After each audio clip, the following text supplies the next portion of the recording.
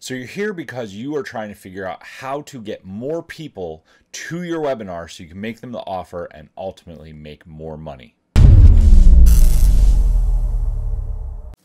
All right, I am going to go through my top 6 ways to get more people onto your webinar. Before we jump into it, make sure you hit that like and subscribe button so you never miss a video that will make you more money.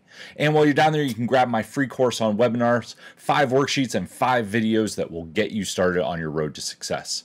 All right, so let's jump into it. A few months ago, I had a client who came to me and she was getting about a 12 to 15% show up rate on her webinar. This is after running a ton of Facebook and YouTube ads. Her opt-in was somewhere around $13 per person. The problem is that she had such a low show up rate. It was just over 10%. It's very hard to make money when no one shows up. So what was the biggest thing that was holding her back? Well, we made a couple changes. I'm going to go through what they are with you in this video, and we got her show up rate to just over 30%. It was about 32% over the last 3 live webinars that we did with her. These tips and tricks work whether it is live or an evergreen autoplay webinar. I'm going to go through the 3 first ones, work whether it is either one. The second 3 are more for live, but there are some things in there that will help you as well. So let's jump into it. The first one is raw curiosity. You have to have a headline and copy that creates open loops and gets people really curious about what you are teaching them on the webinar. If they think they can solve the challenge, like, let's say your headline is on weight loss, right? If you have a headline that says, you know, the key to weight loss is through a ketogenic diet where you eat bacon and steaks and fat all day, tune into this free webinar to learn how to do it. Well, you just gave away everything in the headline. So yeah, that headline is obviously, I'm blowing it out of proportion a little bit, but you want it to invoke raw curiosity so people have this burning itch and they're like, I have to know the answer, so that they tune in. So a better headline for that might be, the new diet craze that is sweeping the nation and helping people lose 30 pounds in 30 days. Right? That's a whole lot better, has a whole lot of raw curiosity, and has people guessing what it may be. The number 2 way to get more people onto your webinar, especially if it is live, is sending them testimonials. Usually you have about a 3-day window leading up to the webinar. So you want to send them testimonials that do not give away what you're teaching on the webinar, but show phenomenal outcomes. Show people saying, I learned stuff on this webinar that no one else is talking about. This helps build the hype and build the curiosity to get people onto your webinar. So even if you are running an auto webinar, you can use this. It works better with live, but if you're running an auto webinar and people opt in, but they don't finish or they only watch a minute or 2, if you send them testimonials that show them what they're missing, they will have to go back and watch it. This is one of the biggest ways to grow curiosity on your webinar and get more people showing up and watching all the way through.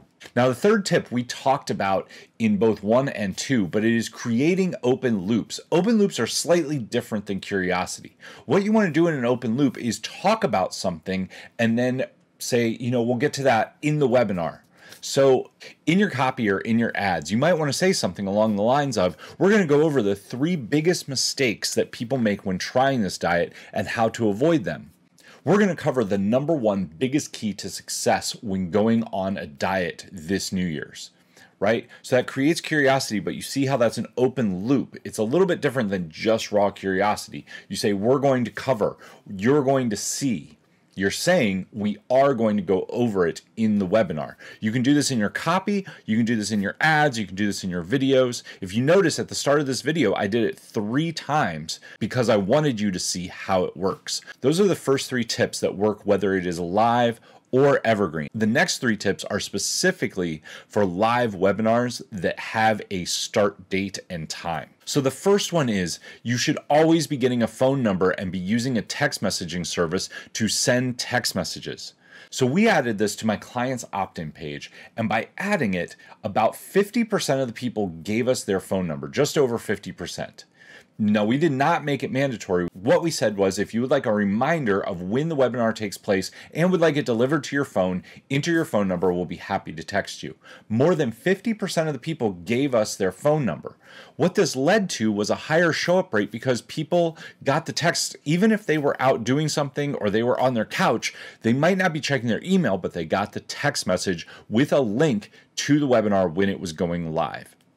The second thing is kind of a no-brainer, but for some reason a lot of people miss it. And this is you want the window from when they opt in to when the webinar starts to be as short as possible. One of my clients came to me and said, you know, I get great opt-in rates, but no one's showing up. Well, she was running her ads 10 days out. As soon as we cut that period in half, we cut that down to 4 days, and we spent the same amount of money on ad spend, her show up rate went up drastically.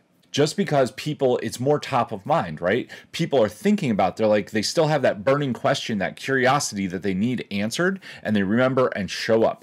I recommend 3 to 4 days maximum in your ads window. The last thing that I feel drives more people to your webinar than anything else is using a warm list. So it actually works better if you drive them to a lead magnet, get them warmed up a little bit, and then put them into your webinar. The other thing that works is using other people's lists. If you have people who vouch for you, good people that have great warm lists, and they're willing to vouch for you, it is actually better to spend money to mail to their list, have them say, this person's amazing. Steve is awesome. You have to go check out his webinar.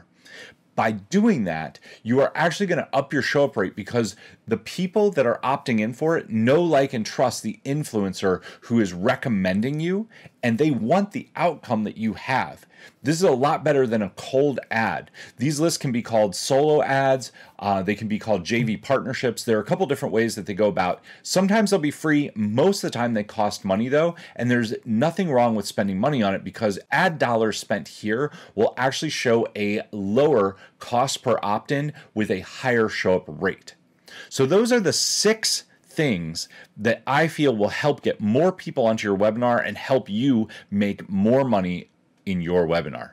Do you have questions on this? If so, leave them in the comments down below. I will be happy to respond to you, help you out however I can. While you're down there, you can grab my free webinar course, 5 videos and 5 worksheets to get you started with webinars. If you know you need a webinar and you want my help, reach out to me. I'll show you what it would look like to work with you. We would build your webinar from scratch. We build the webinar funnel, the webinar deck, the webinar ads, the webinar follow-up sequence, everything that you need for a highly converting webinar. Make sure you hit that like and subscribe button so you never miss a video that makes you money. And until next time, take action, change lives, and make money. I'll see you soon.